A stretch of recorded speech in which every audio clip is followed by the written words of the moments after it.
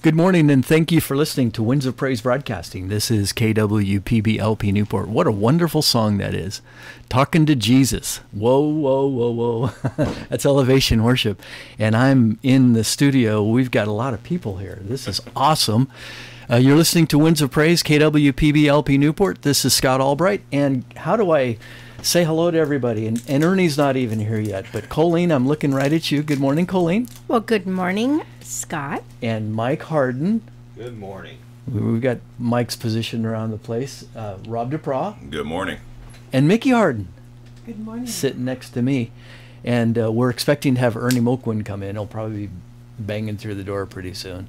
But we're here to pray, and we want to make sure that you think about Jesus, not only think about him, but you embrace Jesus. You welcome and receive him because his benefits are awesome. He gives life. His glory never ends. He promises eternal life. And we love him so. And we open the mics to pray for you and to encourage you to turn to Jesus. Just like that song said, what a friend we have in Jesus. Right?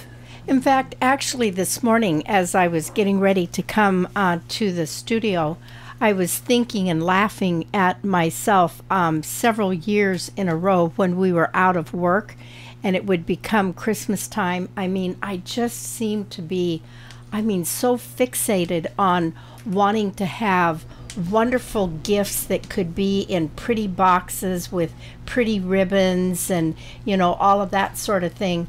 And during that period of time, Jesus was trying to get it across to me, Coleen, you're focused on the gifts that go inside of boxes with pretty ribbons, but I have gifts, just the gift of myself, my presence, and I'd like to share my love, my joy, my peace, my patience, my kindness, my gentleness, and my self-control with you. And at first, I was such a ninny. I just didn't get the picture. And finally, it's like the other day, I was just, telling Jesus, I said, wow, the best gifts of all that come from him don't fit inside of a box with like pretty ribbons. It's like, you can't put love inside of just a little box.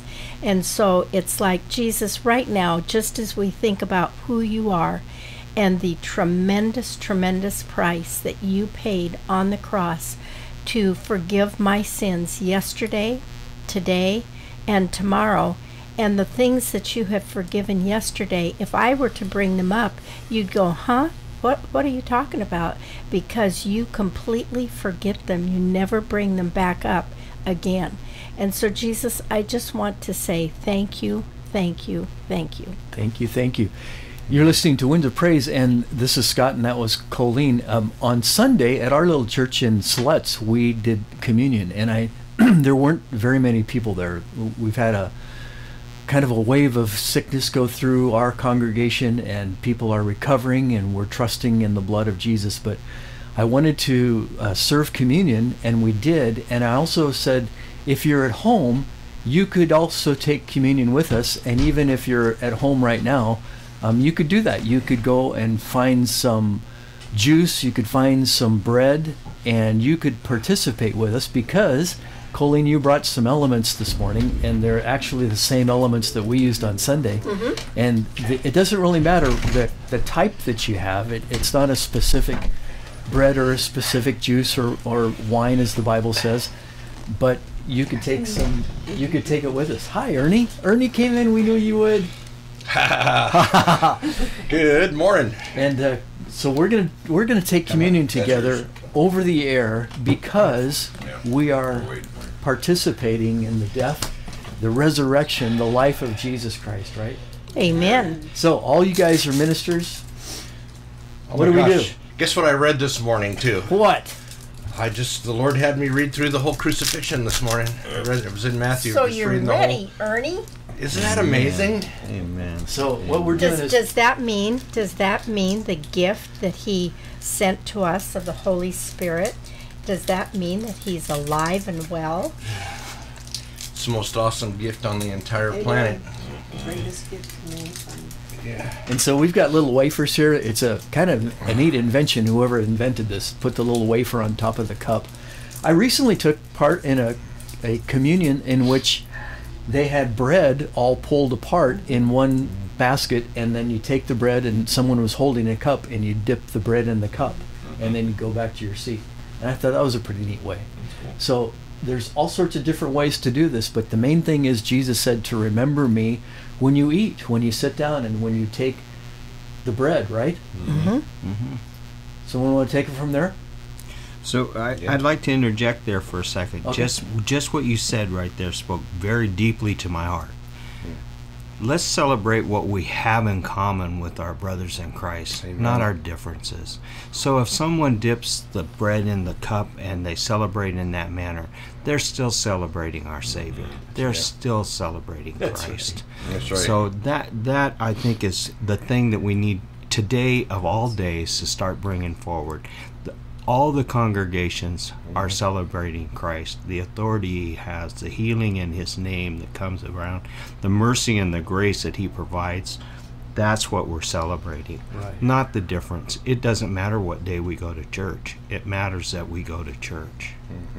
Well, and I think the exciting part, just even as we hold up the little wafer to like look at it and to realize, I mean, I think of like, I look out and I see the sunrise is beginning to come up, and I can see the pink and I can see the beautiful clouds and just over the horizon, the beautiful Pacific Ocean, and then all of the trees and the birds and all of the beautiful things that God spoke, all of those things into being, but to give us forgiveness for our sins yesterday, today, and tomorrow.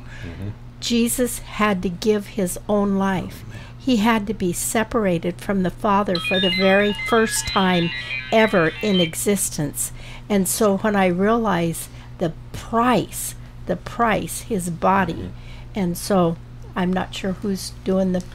Well, I just want to remind you, if you have even a piece of bread at your home, or maybe you have a bag of Doritos in your car, Yeah. and you want to pull over, or do it at a later time. Maybe today would be an important day. It's the 2/22/22 day, and maybe today would be an important time that you do this in your family.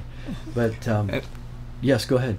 There's a day, this is also a day within the Jewish calendar too. 2/22/22. I can't remember what it is. Well, I know that the Jewish year adds up to 22.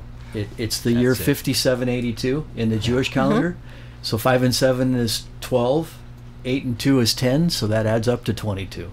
Yes. I also feel that with communion, that since the pandemic has been ever present with us, that people have not taken communion as they normally would, because they feel they have to be in the group setting in the church. And Jesus said in his word to take this often in memory of me.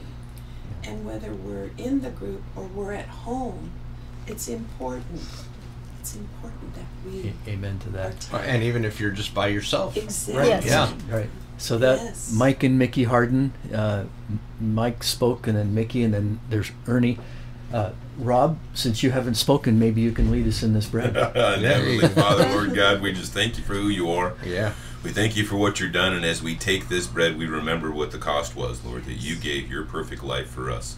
Yes. The price for a bunch of sinners, Lord, and we just thank you for that, and we do this in memory of you. Amen.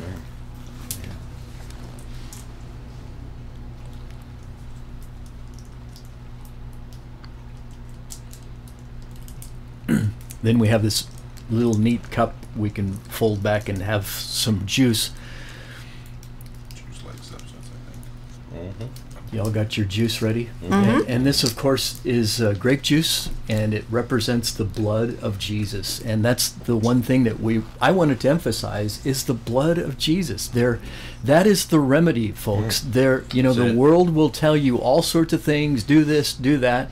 They'll never talk about the blood of Jesus, and we can do that. We who are believers in Christ, we get to proclaim from the mountaintops the blood of Jesus is the remedy. He doesn't promise us that we will never get sick or have trouble or even be persecuted or even be put to death. He doesn't promise that that won't happen. Right. But his blood is the remedy. And even if those things happen, we're okay. Yeah. God is with us. He will never leave us. He gave his blood as the covenant, the new covenant that we partake in. And so we take the blood of Jesus right now, symbolically by drinking the blood, the cup. And then when they all finished, they sang a song. I know. And it's recorded that they sang Psalms 119. Oh, really? And in that, I'd like to read just a couple quick verses out of it, not the whole thing, because it's quite long. Then shall I not be ashamed when I have respect unto all thy commandments. I will praise thee uprightness of heart when I shall have learned thy righteous justice. I will keep thy statutes, O forsake me not utterly. Amen. I know. Well, it's interesting, too, because I just got through reading through the Book of Martyrs. And, Jesus never leaves us or forsakes us. Like you were just saying, Scott, none of us is guaranteed anything, But we are promised everything. And we are, even though there's trouble around us, there's not bombs dropping. And you consider a place like the Middle East, or you consider Russia right now and Ukraine, they're under the threat of violence. I heard violence has already started. And in fact, I hope that we can pray for them, for the believers, especially in Ukraine. I've seen pictures of people on their knees together praying. I've seen a picture of a grandmother type on her belly learning how to use a machine gun. It's a real threat. And so, Father, right now, we lift up the people in Ukraine. We lift up the people in Europe. We lift up all those places, Lord, where you are the peace. And you can prevent anything from happening. Nothing happens unless you would say, all right, there you go. Father, we pray that people would choose not to attack. We pray that people would choose not to hurt their neighbor. We pray that your love would show itself to be strong and true. And Father, guide and direct those people. But we pray for peace. We pray for the peace of Europe. We pray for the peace of America. We pray for the peace of Jerusalem, as you tell us to pray for. God, reign and rule. You are the Savior, and your glory will never decrease. It will always increase. So have your way, but we pray for peace upon this world. In Jesus' name. And Father, we just want to thank you and praise you that as, we look around us, we just see absolute crazy confusion. I mean, across the entire globe. And Father, we want to thank you and praise you that, Jesus, that you are not the spirit of confusion. Thank you that you have given us the keys to heaven, and that we can bind the spirit of confusion across the face of this earth, and that we can take the keys and loose clarity of mind and thinking and speaking and understanding. And that, Father, that what the evil one means for evil, Father, we want to thank you and praise you that just like the celebration of Purim, I thank you and praise you that just like when Haman, he was determined that he was going to hang poor Mordecai on the gallows that he had gleefully built, to hang Mordecai. But Father, in your grace and your mercy, you turned the tables, and instead Haman was hung on the gallows.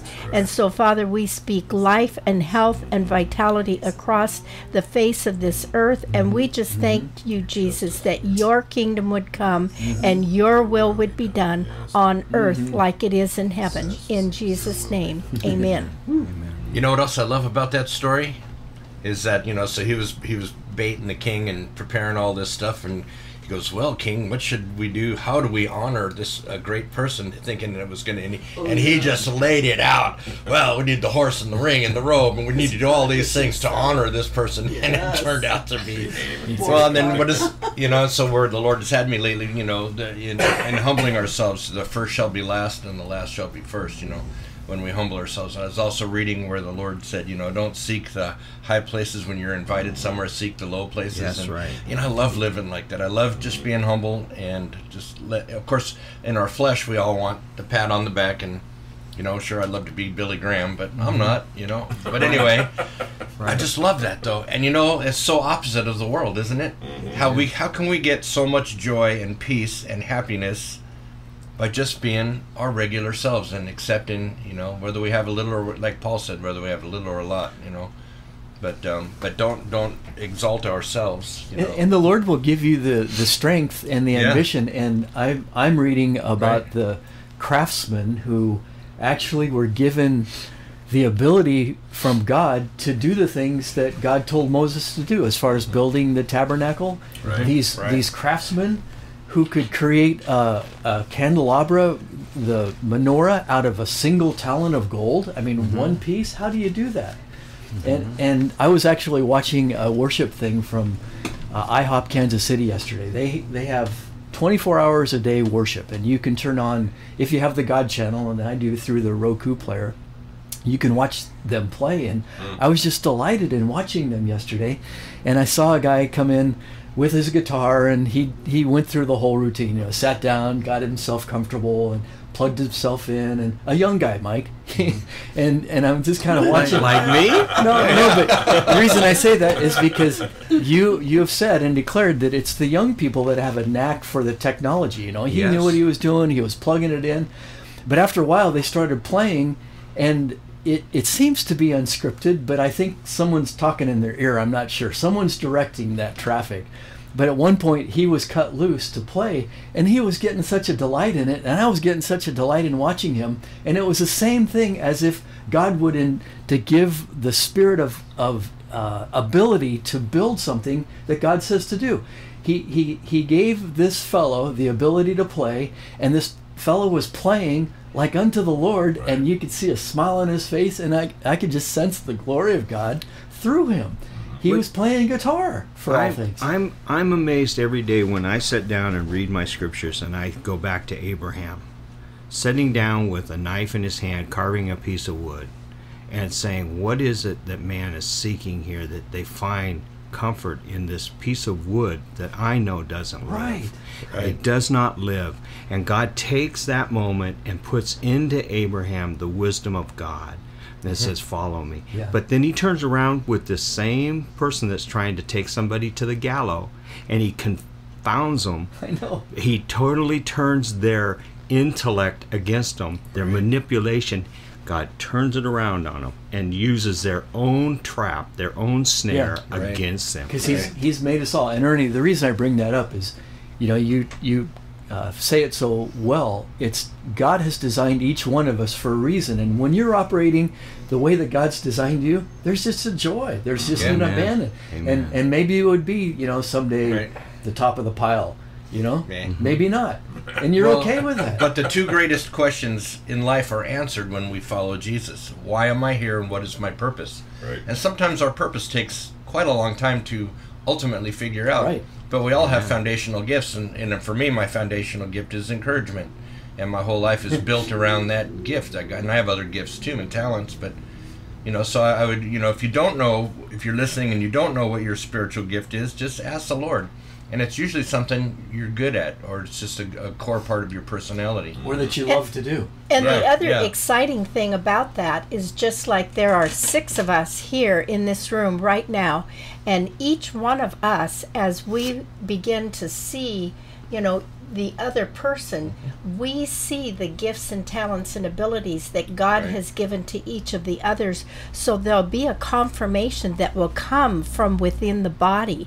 So it's not like you have to struggle to try to figure it out. I mean, God uses others to help us know. And what does the devil use? He also uses people to accuse and condemn Right. and to assault you with words that are lies. Right. Right? Well, That- the that word happens. accuse, the accuser, the condemner, that has the little fingerprints of the enemy, the liar. That if his little lips are moving, he's lying to you. And Jesus said, I didn't come to condemn you. There's, I better put His that on lips you. are moving. I he's didn't come to lying. condemn you because you're already condemned. I mean, it's just, you're in a fallen state. I've come to save you. I've Right. come to Amen. to be your savior, to be your healer. Well, and just think about Jesus just walking along down the street and blind Bartimaeus. I mean, everybody's telling Bartimaeus, basically, shut up, be quiet. I mean, Yeah. Jesus is on his way coming down the street here. But Son what of does David. Jesus do? Jesus stops right in front of him and says, "What may I do for you?" And so it's like, and what did he want? He wanted to be able to see. And so, Father, right now, we just think about that maybe perhaps someone listening today, maybe they're having failing eyesight, maybe they are blind. But Jesus, thank you that you would say, "What may I do for you?" And you just restored that sight. So somebody who's hearing us, your sight is That's right. being restored just because Jesus loves you. In Jesus' name, amen. I want to give authority to what she just said. I want to give authority to it. Because when Peter went to the temple and he preached Christ and he healed the man outside the temple that was seeking Yeah. alms, then he turned right around and the congregations of Jerusalem and everywhere else laid their sick out in the streets on beds. Now remember what Jesus said. These things and more you will do in my name. Right. They walked through the street. They weren't pronouncing anything. Their shadow fell upon these sick and they were healed. Yeah. The demon possessed were set free. Somebody out there listening today is doubtful that this is going to happen in their life. Grab hold of that truth. This and much more God's going to do in your life. Right. Period. Because of Jesus. That is the power. Jesus. Amen. That's right. Jesus Is real. Jesus is Yeah. real. Just like that song we played at the beginning. What a friend we have in Jesus. Well, What a friend. yeah, well, I got something funny to say. So, I'm wearing the same pants I was wearing yesterday. So, I couldn't help but think when the barn blind made us, he probably didn't smell too good. So I apologize right now. I smell like a diesel mechanic, and I was like, oh my gosh. So I apologize. that We're a was close your quarter. smell. Yeah, well, it is my smell. Kind of like it about you, honestly. Working man. I've smelled like my- diesel half my life, Yeah, so no, I think wow. it smells good. So I have a story. So I was in most of you guys, you remember the old-fashioned carburetor cleaner? Super powerful. I mean, I would even wear gloves, and I had just got through rebuilding a couple carburetors that day, and that stuff sticks on you like ammonia. It's really horrible. I don't even like it.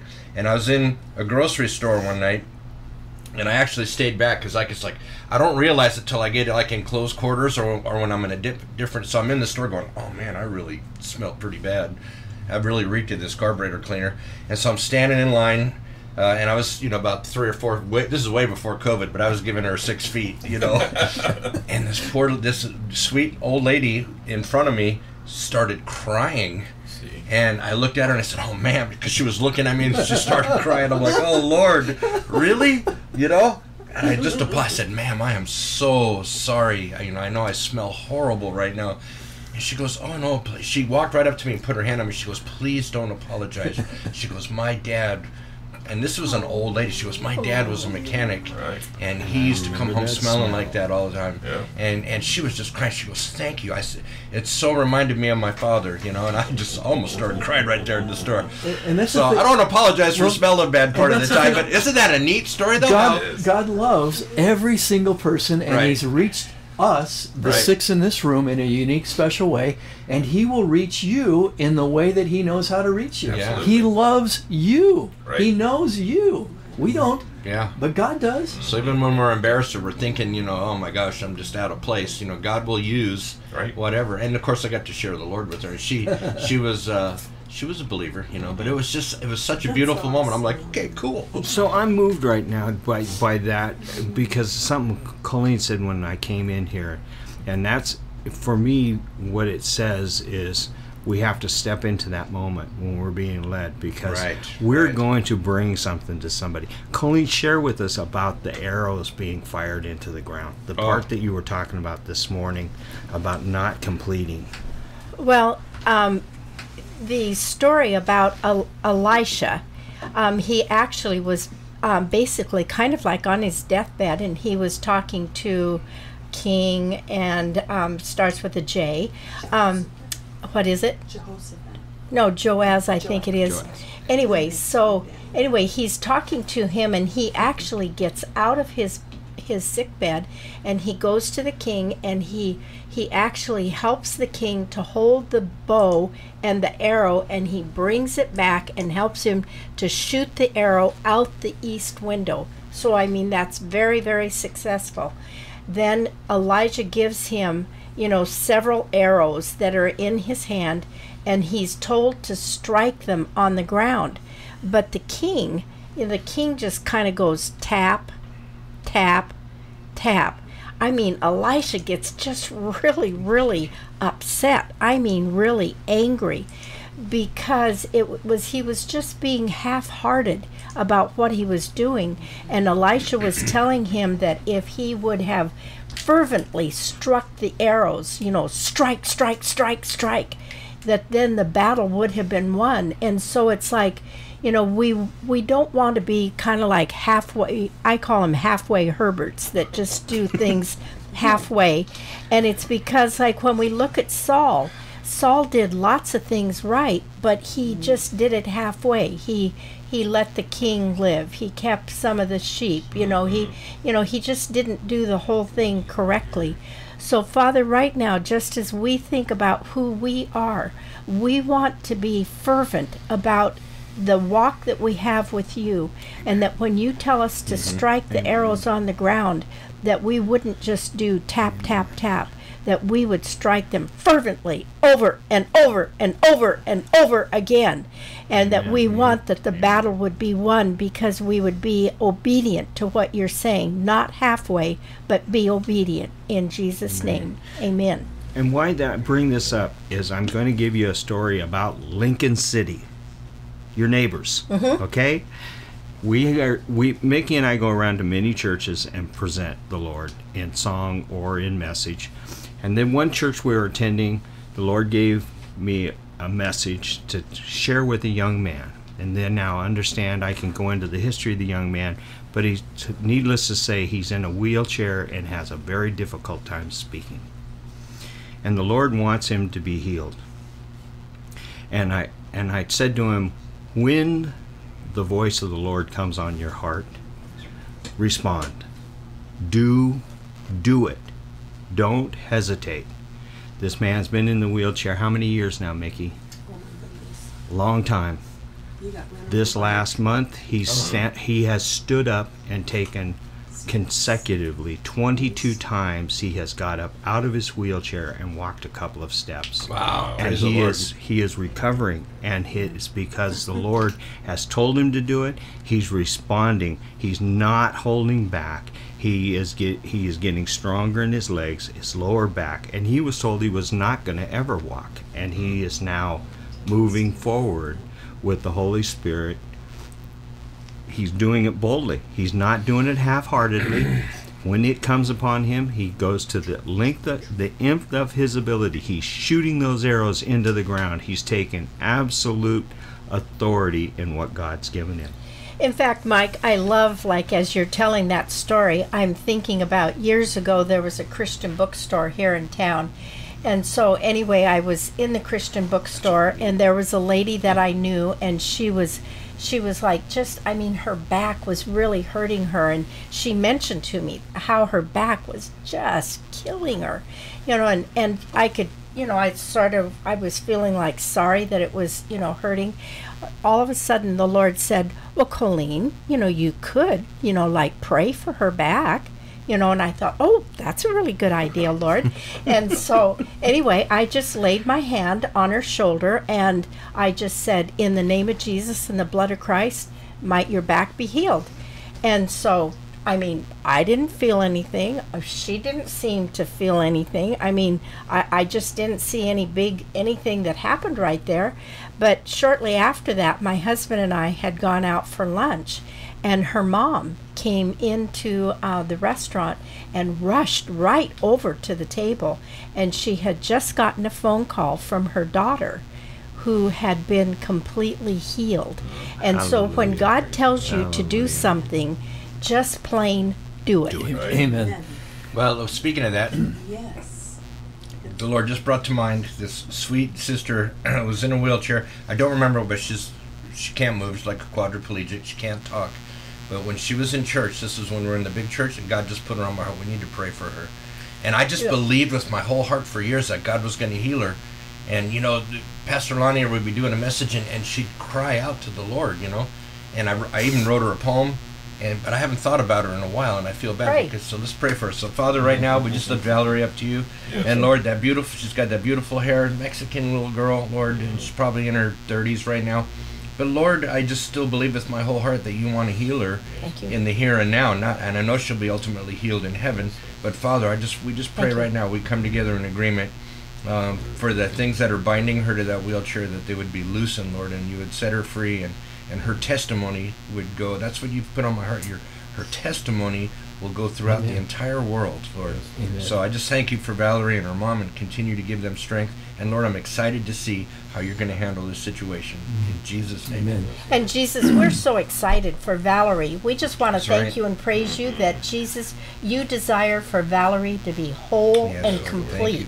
So we thank you and praise you that you would make her, Jesus, every bit whole. Yes. Amen. Amen. May this be the day, Lord, that people get out of their wheelchairs. Yes, Lord. The young man that Mike just talked about, 22 times he's gotten up, and what is today? Amen. 2, 22, 22. Right. And Lord, how many people are in chairs waiting who've heard the word of the Lord that you are healed? Right. Maybe this be the day that they rise up in the strength that you give them by the strength and the power of the blood of Jesus. And Lord, over the people who may lack vision and who need healing on their eyes, as Coleen has declared earlier, let that happen today. And let weak backs be strengthened, Father. Whatever illnesses are out there right now, we come against. We plead the remedy, which is the blood of Jesus, the blood of the Lamb, given once for all for eternity. It's done. It is done. Mm-hmm. So I want to reiterate, there were 70 that followed Christ. And before he put the authority upon the disciples, he sent them out, and they came back amazed that in the name of Jesus, there were demons sent away. Yes. There was healing. Don't forget the centurion. He said, I'm a man of authority, and you are a man of authority. You don't have to put your hands on anybody. Right. And in Jesus' name, we send this healing out over these radio waves today. Well, and who was the guy that he came to Jesus for help, and Jesus said you have to have faith, but the man said, you know, I need help with my faith. I need you. Help my unbelief. So if there's anybody listening, that just ask, even if your faith is weak, as long as it's a mustard seed, it's enough. But ask the Lord to increase your faith. And just as we took communion, it's like, you know, whether it's like the Lord uses each one of us to cast out a demon, to heal someone sick, to raise them from the deathbed, whatever it is, the biggest thing ever is that our name is written in the Lamb's Book of Life. That's right. And we are praising Jesus Christ for our salvation. Yep. Thank you, thank you, thank you. Amen. And I would like to add to that. Coleen had mentioned that you never know really when God's going to have you strike those arrows. Right. Mike and I were in Costco, and we were shopping over in the valley, and a lady was coming towards me in an aisle. She had her basket, I had mine, and we were masked, but she came up to me and she said, "You have happy eyes." And the Lord told me this morning, when I saw the first pair of happy eyes, I was to come up and say, "God bless you."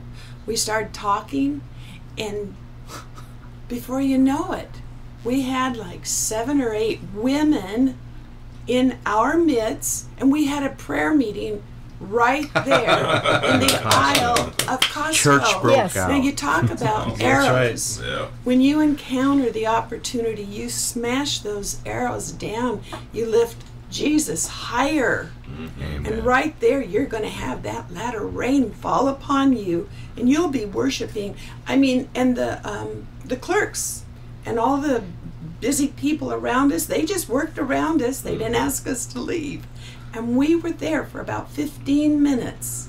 Amen. Praise the Lord. Worshiping, and our hands were up. I mean, this one wife, she went to her husband and said, "Honey, I just attended a prayer meeting That's right.